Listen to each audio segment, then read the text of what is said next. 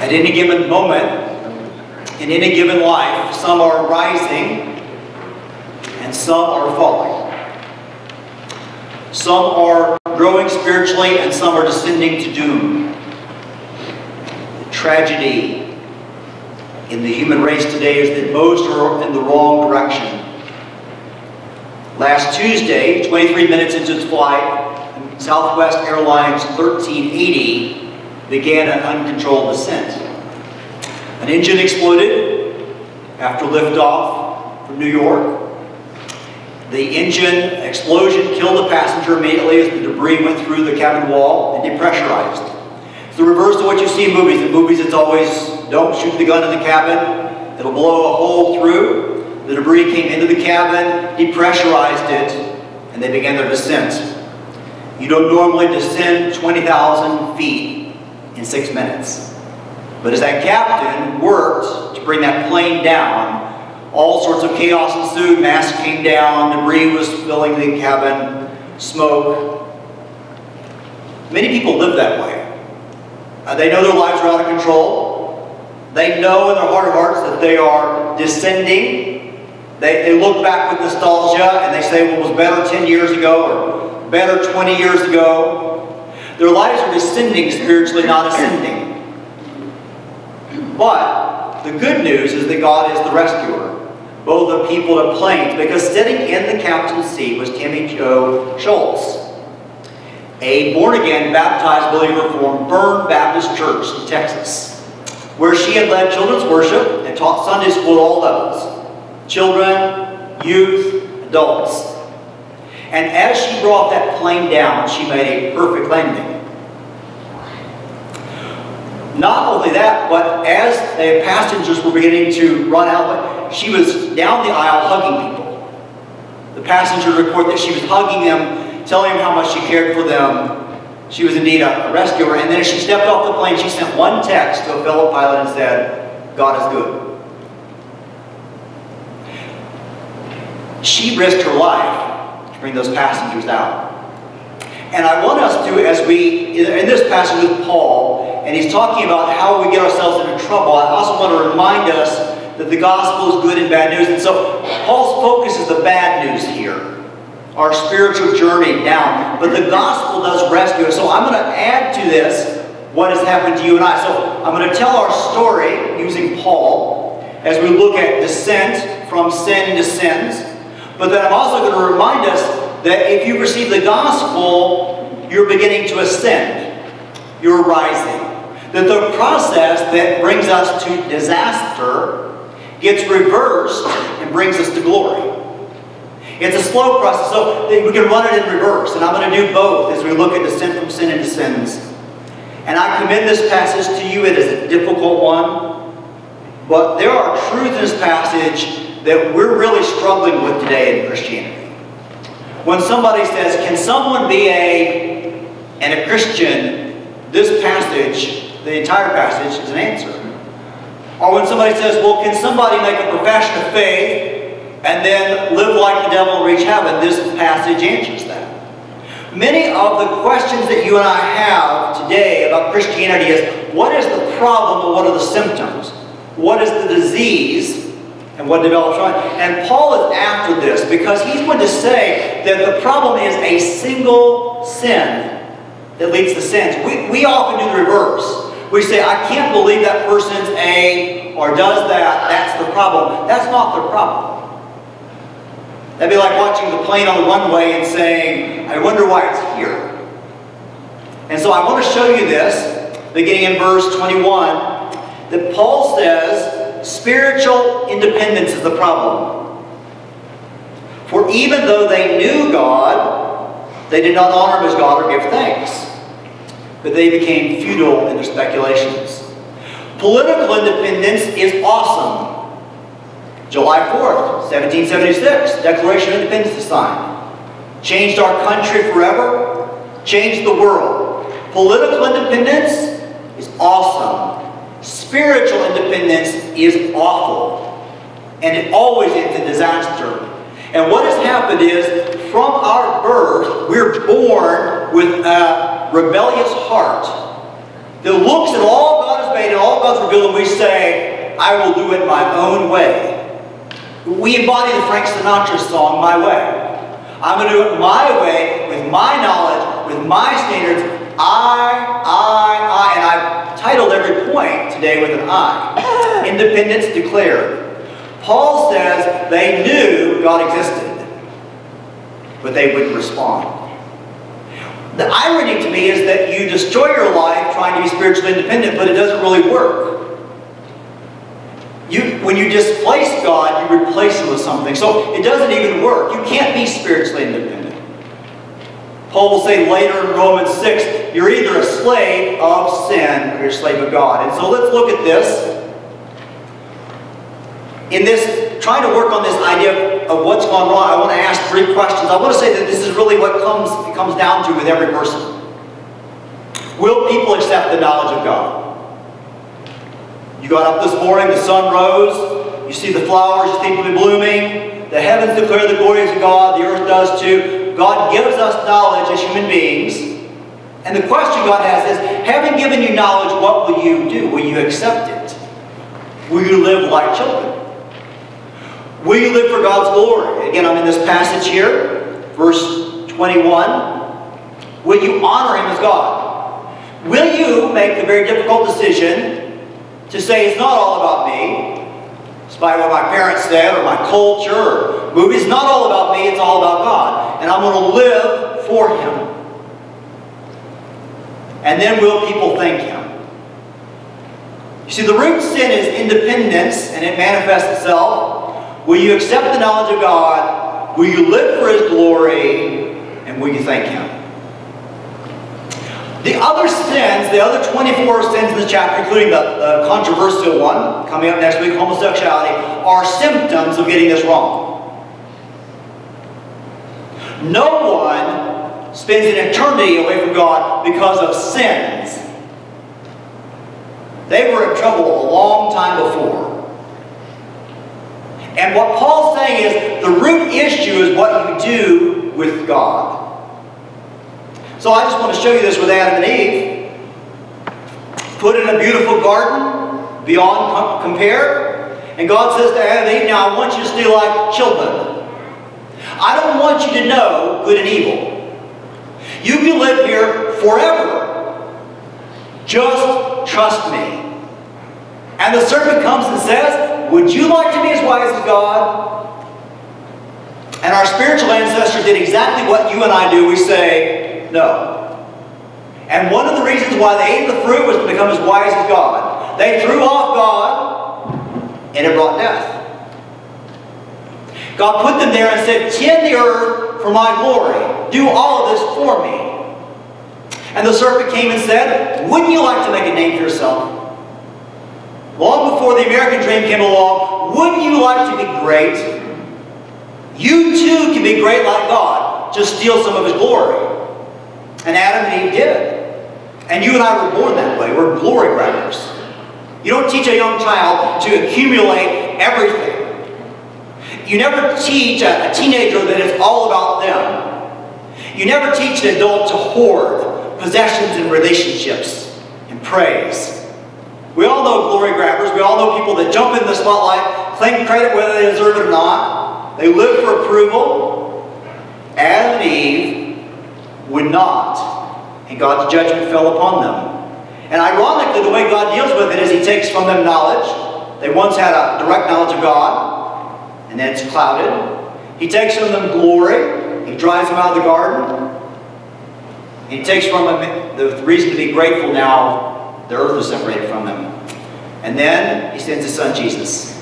And this is the good news for us in the middle of a dark chapter. The Father says to the Son, Son, go. And when you go to the earth, only speak my words. Only walk my way. And only do my will. And the Son said, I will. Jesus said, I don't speak a single word the Father hasn't given me. Even on that terrible night in the garden, Father, if there's any other way, let the cup pass from me. Not my will, but yours be done. Our Savior earns our salvation by spiritual dependence. He did right what you and I did wrong. He lived for the glory of God, and he was a thankful man. He completely received. That's why God says, my beloved Son, in whom I'm well pleased. Now, I need a couple terms here for this chapter and the next chapter, so I'm going to give you these terms. I'm going to tell you the way I'm using them. I want to talk about unrepentant sinners here. And here, I'm not thinking of your neighbor or your family member that might get saved. I'm thinking about the person that will go to their grave without repentance. There's still hope. Okay, our family, our friends, our neighbors, pray for them. I'm talking about the person that their obituary is published, it's all over, they have the funeral, there's no going back, and they've never bowed the knees to Jesus. And they just live their life spiritually however they want it. They have not accepted God's knowledge, lived for His glory and truthfulness. And Paul says in verse 18, the wrath of God is revealed. The reason why you and I do evangelism, the reason why you and I invite is because our family, our friends are already under the wrath of God.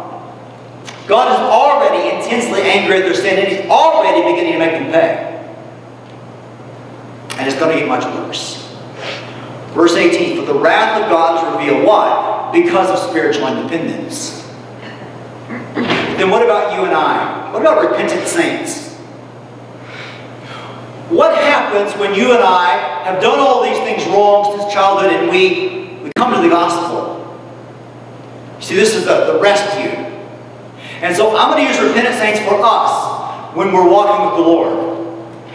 And here, we're growing. We're growing. We don't have a complete, you're not saved because you get it always right.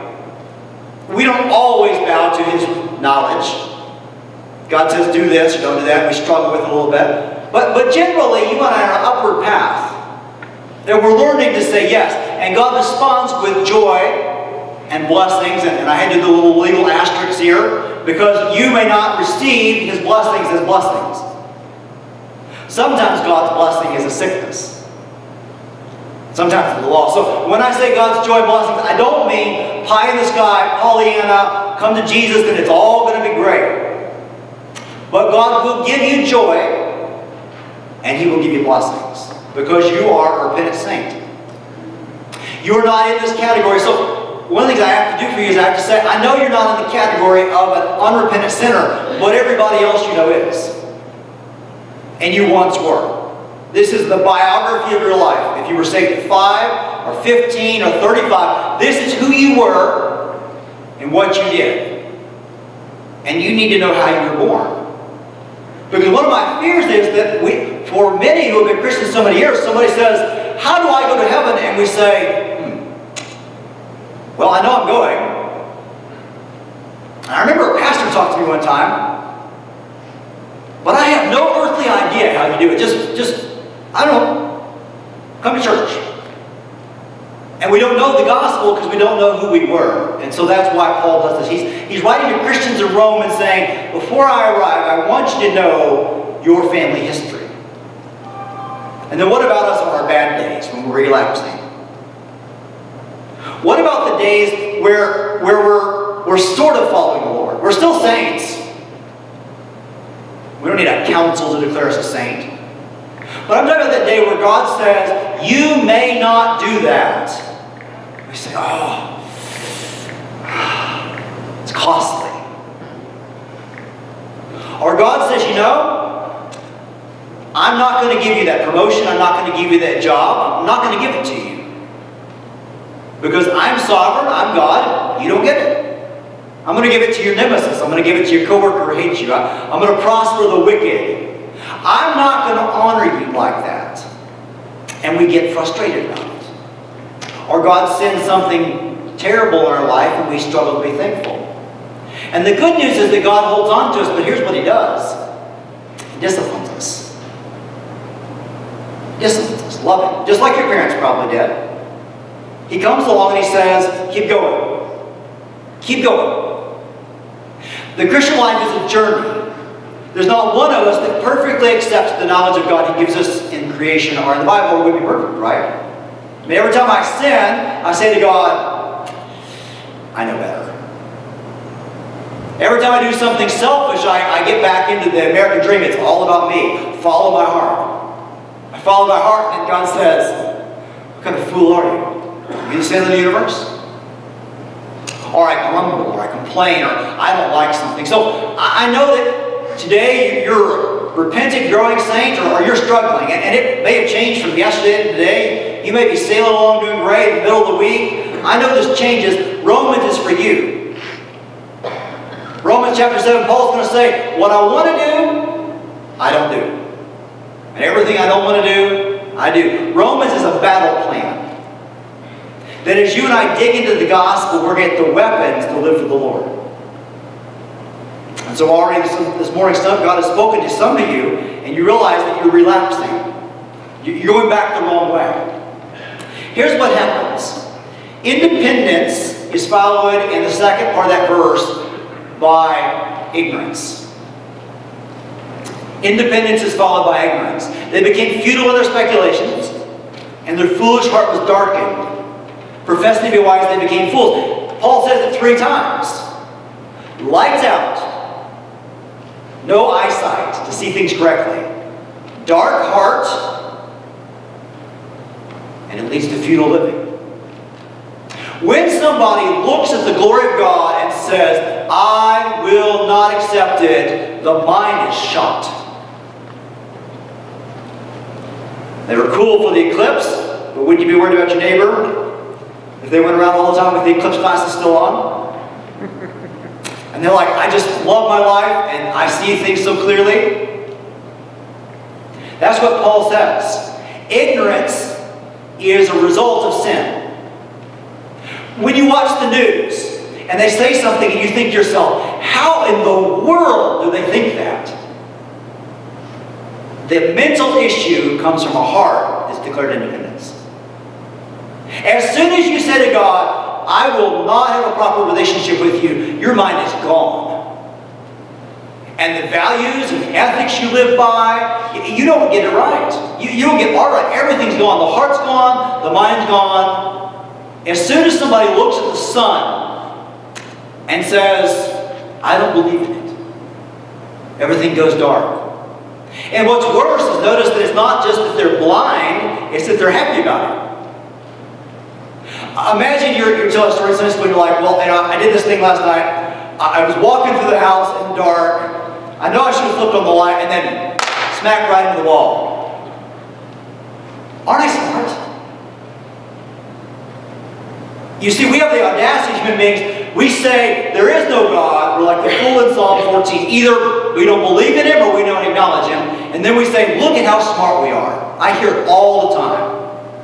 In the news, and science, and politics. We are so smart, we're going to solve all the problems in the world. Just look at humanity. We are awesome. We are horrible. We kill each other, we harm each other, we're destroying the world. And we say how smart we are. Is there a God around here? You see, professing to be wise, they become fools. Unrepentant sinners, they have to replace the truth with something. That's what Paul's saying here. Paul's saying, if you deny the truth God gives you, you have to have something. Everybody has a standard. Everybody lives by something. What you got from your family, you made it up, you learned in college. Everybody has a moral code. Everybody has a standard. They just may not know what it is. Without supernatural light, their minds malfunction. And they manufacture false and fatal ideas. That's what Paul says. If you declare independence from God, as we all did from birth, you're ignorant. And unfortunately, ignorance is not innocence. I think this will help you and I with unbelievers.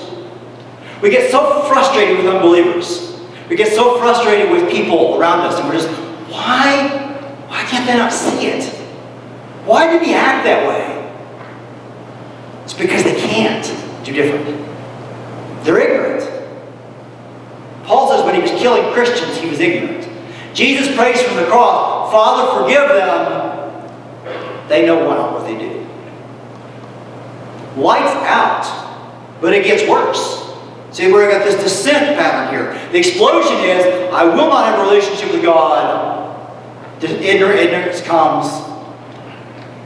And then when you and I repent, God begins to fill us back up with light.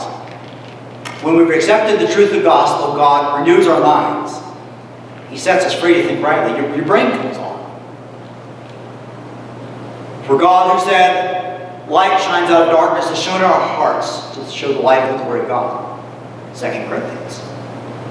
The God who created the sun turns the light back on. And you and I can see the world in a way that no one else can. You and I have right functioning minds, and we are the only ones as believers that can see the world the really way it is. The only ones. And listen, that's not a source of pride. That's grace. Paul went around thinking that killing Christians was a great idea. And unbelievers get up every day and they say, well, I've got a great life and I'm going to do great things. Paul says, and then when we get saved, God begins to say to you, my child, here's my view of that. My child, here's the right view of politics. Here's the right view of that social issue. Here's the right view of family. Here's the right view of marriage. As you and I are growing, our views should change.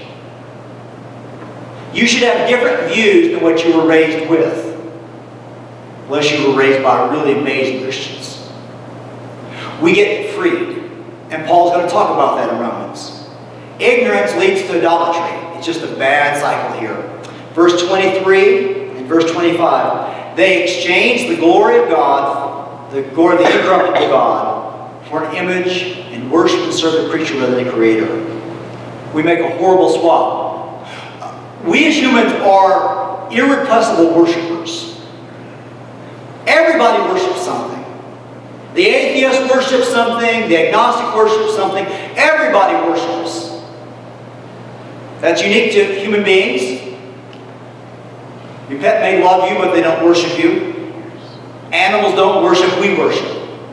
And so when somebody says, I'm going to reject the relationship with God that's obvious to me, they replace it with something. And the irony is that most people you talk to don't know what their idol is.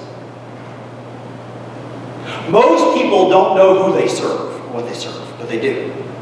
And this thing's going to help you and I, because as you and I talk to people and they're clinging to idols, they're clinging to their gods, and not the true God, you and I need to help them with that. Sometimes the most loving thing you can do to your friend or family neighbor is say, you know, you seem awfully obsessed with money.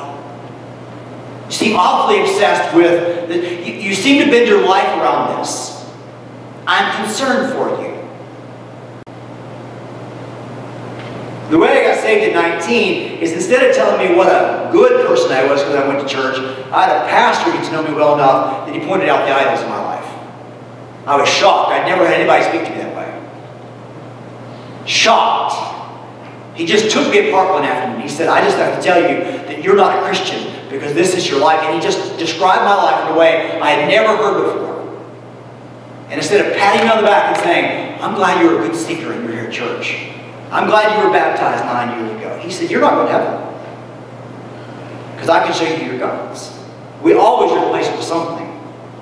In the ancient world that Paul's talking about, is all the animals, images of animals. I jotted down that they used to worship pigs and snakes and tigers, and elephants and monkeys and wolves and dogs and goats and horses. Now, I want you to feel how foolish this is because I'm getting ready to get to our idols. Okay, so this is where you need to say, how stupid to worship a creature rather than the Creator. And I wish I could tell you this was gone, but in most of the world it's not developed. The worship of creatures continues. Hindus still revere cows as holy. This is not gone, but in our modern world, you're not going to expect your neighbor to have like a golden calf on the table. Be worried if they came in and they said, would you kind of bow in courtesy to the household idol? But they do have idols. The good life. By that I mean health and wealth. You and I know people, you say, what are you living for? I want to be healthy and I want to have money. You're supposed to live for the glory of God, the fame of His name. There are people you and I know perishing because they're after the good life. The good life is fine if God gives it. But that's the idol. every advertisement, every movie, every ad campaign. This is the good life. This is what you need. If you just had this, you'd have the good life. And to live for the good life and not for God is the path to destruction. The good family, this is so insidious. God gave us children, He gave us spouses, and people hold them up as idols. Who do you live for? My family? Be careful. You can live for your family for the glory of God, or you can just live for your family. It's very subtle, isn't it? But there are lots of people out there. Sunday's my day, it's my family day. I'm the family. We got stuff to do. Well, we don't really have time for that. I'm the family. I'm the family. That's idolatry. It's idolatry. Good education, good job, good entertainment, good religion. The good religion just amazes me. I cannot grasp this. Unbelievers go to church and have fun doing it. If I was an unbeliever, I would not be in church. But there are people you and I know who can dress up on Sunday morning and they go to church that doesn't teach the gospel, where nobody's saved, including the pastor, and they like it. And they live for their church, but they don't live for Jesus. And then what does God do when He saves us? We start dying to this stuff. Jesus, if anyone wishes to come after me, let him take up his cross and follow after me. God says, now, I see the idols in your life, and I'm glad you got saved, right? Faith and repentance. And God starts knocking off His rivals. You don't have to be idol-free to be saved. You just have to be repentant. And God begins to pry your fingers off of things. Well, the job is important, but not as important as Jesus. And your family is important, but not as important as Jesus. We die to idols. That's growth. That's how we grow. You see it when people come and pray here. They're letting go of something. We grow as we let go. God pries our fingers off of things. And I guarantee whether you know it or not, God's prying your fingers off something. Your health is too important to you or something. As you grow, there's things that God is saying, my child, let go. My child, let go. My child, let go. And you grow as you let go. We have to have open hands. Lord, when I came to you in faith, I gave you everything. The Lord gives, the Lord takes away. Blessed be the name of the Lord. That's why we have Job. The book of Job is to show us what you and I do when God says, you know all the blessings I gave you? They're gone. And you and I worship with open hands. And then the fourth step, and I'm just going to introduce this because Paul goes deeper into this. Independence leads to ignorance, leads to idolatry, leads to immorality. And I have to tell you that this is just frightening. God says, I see. I see. You won't live for me. Good luck. Have a nice life. And we'll see where it leads you. God turns people over. He sets them free. Verse 24. Therefore God gave them over. Hands them over. The lust of their hearts to impurity, that their bodies might be dishonored among them. God says, you know, you really love that? Have fun. He releases us. You see, we've got this view as human beings that we're in charge, that we got it all down. There's a poem often read at graduations. I am the master of my fate. I am the captain of my soul. That is not true. We're buffeted around, we're blown around by our desires. There's not one of us not capable of breaking every one of the 10 commandments. I've never met a person not capable of murder. I've never met a person not capable of adultery. I've never met a person not capable of blasphemy. And even when you become a Christian, it's still possible. And God says, my punishment is that if you want to make a fool out of yourself, go for it. Because our God will not be dishonored. He will be honored by saving, or He'll be honored by letting us destroy ourselves. And that's what Paul's going to say here. 3 times, verse 24, He gave them over. Verse 26, he gave them over. Verse 28, God gave them over. You see, the sins aren't the problem. They're the symptom. You go to the doctor, you say, I got this headache. And the doctor says, well, it's the brain tumor I've been talking about. You're like, well, can you just give me a stronger painkiller? It's the tumor. Unrepentant sins, God turns them over to evil desires. Short-term pleasure. Listen, your life may have seemed more fun before you got saved. So thrill a minute. I mean, you can binge watch videos, and you can drink yourself, and there's lots of things you can do that you can really get into short-term pleasures. And most people you know are seeking short-term pleasures. And God says, if you will not accept my gospel, if you will not accept my son, go for it. Now the good news is that God often rescues us, right? We get tired.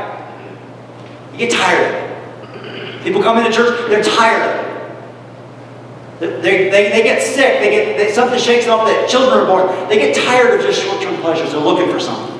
God saves them. Because it leads to long-term pain. That's God's grace. And somebody says, I hate my life. I hate the way I'm living. That's grace. That's the first step to salvation. I don't want my life anymore. And eventually eternal wrath. And I just want to show you again, I don't want to push too far here, but I want to show you that what Paul's going to say is that it leads us to live in unnatural ways. And here I stand on the Word of God, and we stand in total opposition to our culture. To even say the word unnatural is debated today. You say that's unnatural, and people are like, well, what's nature? Nature is what you make it to be. You can be anything you want to be at any time. It's however you're feeling. Paul's going to say it's unnatural. And he's going to show it to us. That we take good things and we twist them. And what's interesting about human beings is that before you got saved, what you twisted was different than what I twisted. You see, to say that we're all sinners doesn't mean we all sin the same way. My sin of choice before I got saved wasn't gambling. I can't comprehend gambling. I look at it, I'm like, I don't understand it. But I know people addicted to it. And they're drawn to it. God released them to their desires. And they're as addicted to gambling as you are to whatever it is for your saved. And what Paul's going to do the rest of the chapter, which we're going to graciously and mercifully only handle in one more week, Paul's going to list 24 sins. And parents, be aware, I do address the issue of homosexuality next week. I will not be any more graphic than Paul. And we need to deal with that, because Paul's number one exhibit of unnatural behavior is homosexuality. Verse 26 and 27. And you and I need to feel that. And then we need to beat feet to see the other ones. Because it's not just homosexuality, it's unnatural. Paul's going to say we mess up anger. Just glance down the page here. Verse 29, I'm looking at the latter part. Full of envy and murder. Paul's going to say, because you don't have a relationship with God, your anger gets out of control. It's unnatural. You kill people.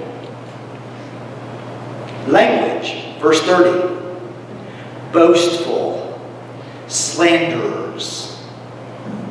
That's why when you and I say all sins are equal, there's a partial truth to that.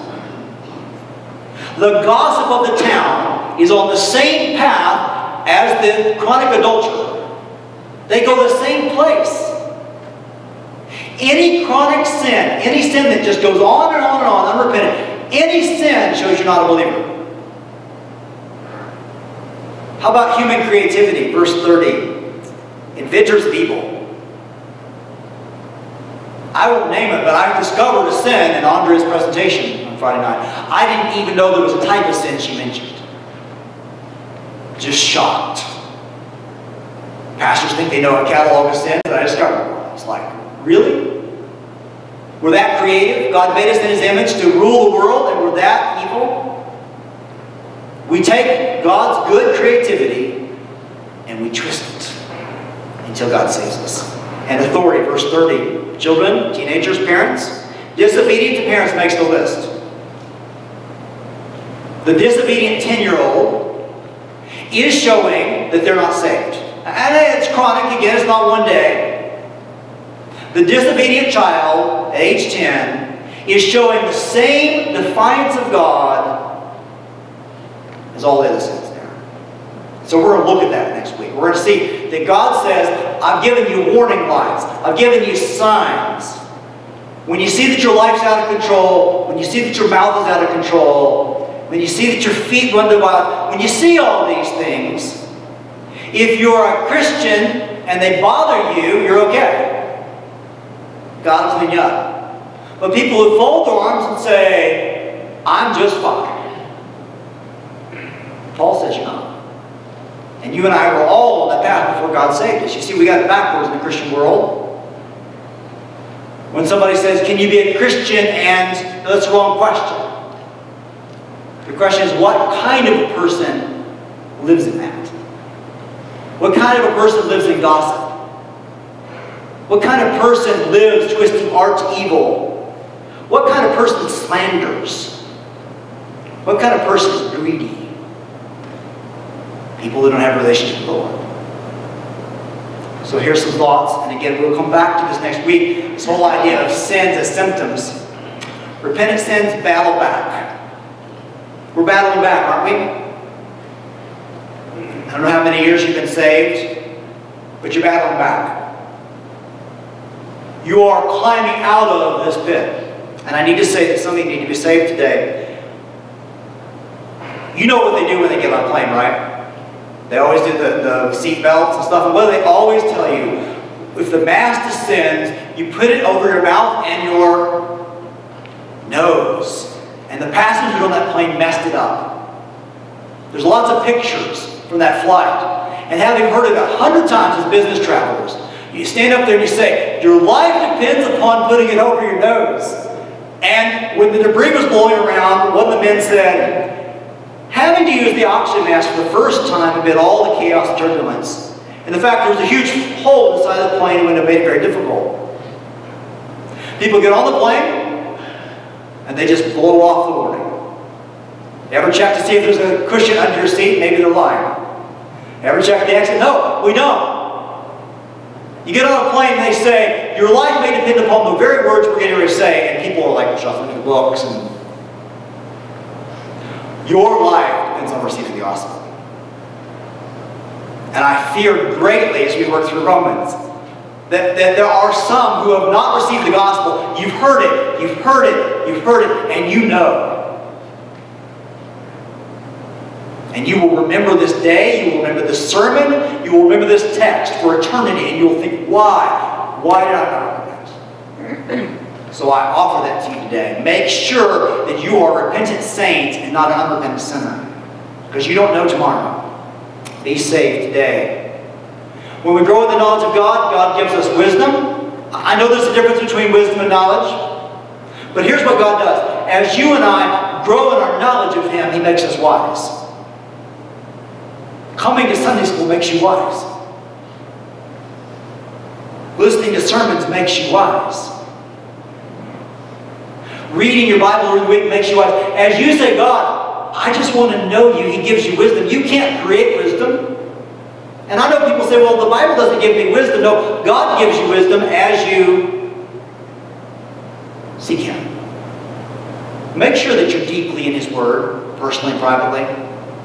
When a Christian doesn't open their Bible, when a Christian doesn't study it, when they look at it, you're saying to God, I got enough. Thank you. I got my second grade spiritual education and I'm doing fine. Make sure, because God will give you wisdom as you climb out of that hole. When we grow in thankfulness, God gives us contentment. One of the greatest gifts He gives is contentment. We can say, Pastor, I'm okay in life. I don't have everything I would have wanted, but I'm content. I'm like Paul in prison. It's a good life. I was looking for the good life, and now I realize to have it. I'm content. God will give that to you as you thank Him. As you begin your prayers with thankfulness, as you write down your blessings. You see, as we practice thankfulness, God says, I'll gift you. And often He'll give you what you need. If God gave you what you are asking for before you were content, He would be handing you an idol. If God gave you what's on your prayer list before you found contentment in Him, He would be causing you to sin. God will only give good gifts to his children. And that thing that you've been praying for, Lord, would you just, he's not doing it because it would cause you a problem. Because if it wasn't, he'd give it to you. Every good gift you can currently handle, he's given you. And when you get ready to receive the next one, he'll give it to you. When we grow and put in God's glory above ours, he lifts us out of our sinful captivity to pet sins. I'm going to talk about this next week. I'm convinced as Christians, they're just particular sins that beset us. Your private sin battle is not mine. And I'm also convinced you can't win it. It's not by grace I've been saved, and now by my amazing power I beat down sins. I'm a Christian gladiator. You can't beat that sin. You can't beat that gossip. You can't beat that slander. You can't beat that anger. But as you seek God, seek first his kingdom and all his glory, he'll take care of that sin. You'll look up in 6 months and say, it's the weirdest thing. Where did that go? We have books, we have conferences, we have seminars. They're all like, beat this sin. Here's 10 tips. It will never work.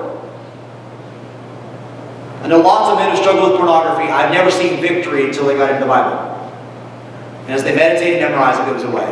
You'll never beat that sin until you go deeper into God's glory. We live for God in areas of our life. He protects us from idolatry, exhaustion, futility. Again, same idea. Seek first God. Receive his knowledge. Live for his glory. He'll take the sins out of your life. And then share. Share. Because that person you think will never repent, that neighbor, that friend, that person that you're worried about can and will. This is a letter signed by the Apostle Paul. You couldn't have been further gone than Paul. Paul writes this, he's thinking, oh, that's me. That's me. That was me. The only thing that will set them free is the gospel. And so you and I, as we go through Romans, we commit to sharing the gospel as God gives it to us. Hear then the word of the Lord before we pray. For even though they knew God, they did not honor him as God or give thanks. But they became futile in their speculations, and their foolish heart was darkened. Professing to be wise, they became fools, and exchanged the glory of God for an image in the form of corruptible man, and birds, and four-footed animals, and crawling creatures. Therefore God gave them over in the lust of their hearts and purity, that their bodies might be dishonored among them. For they exchanged the truth of God for a lie. Worship the creation of the Creator, who is blessed forever.